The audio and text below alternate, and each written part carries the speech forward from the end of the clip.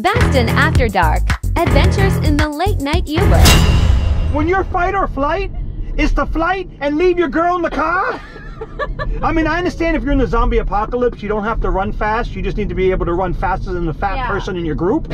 You know? Trip them over, let the zombies get them, and go. But that's your girl, dude. Dude, I bet she left your ass, didn't she? Can I ask you a question? Of course you can. So what would you do if that was you in that moment?